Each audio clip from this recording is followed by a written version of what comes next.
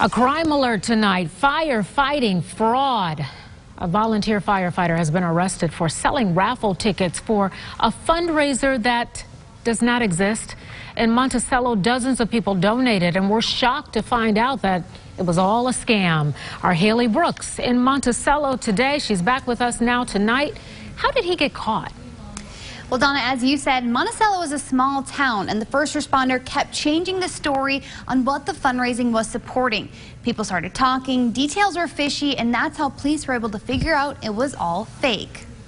60 people fell victim to this scam and bought tickets from Loretta Walker, a volunteer firefighter for East Pulaski Fire Department. By the time Walker was placed in handcuffs, he collected $391. Now, I spoke with 3 different people who were all told different stories about where the money was going, which included money to help fire victims, new fire equipment, and 75 bikes.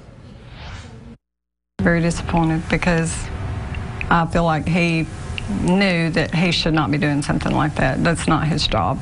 His job is to help people and not to scam people. Walker is facing 60 counts of theft by deception, which is up to 1 year in jail and a $1,000 fine. As for everyone who donated, police are waiting for the okay to take money out of evidence and give it back. Donna, back to you.